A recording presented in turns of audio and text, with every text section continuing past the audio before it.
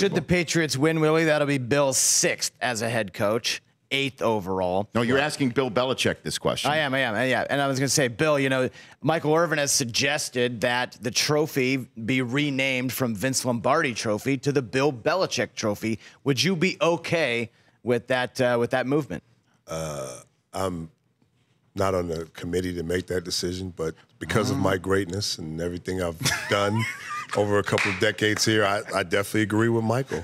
Willie! I definitely agree with Michael. I said that today at Radio Row, at Media Row. I said that. Like, at some point, you got to take into account all the different ways to win football games with all the different personnel groups, and because of the CBA and free agency and players here and there, the culture change of players. I think a lot of people don't take into account for that, how these players change constantly, and how people, like, you're the target. You're the number one. Like, nobody, unless you're a Patriot fan, wants to see the Patriots win. Like, it's sickening to a lot of football fans that they continue to be consistent and play at a certain level and get into these games.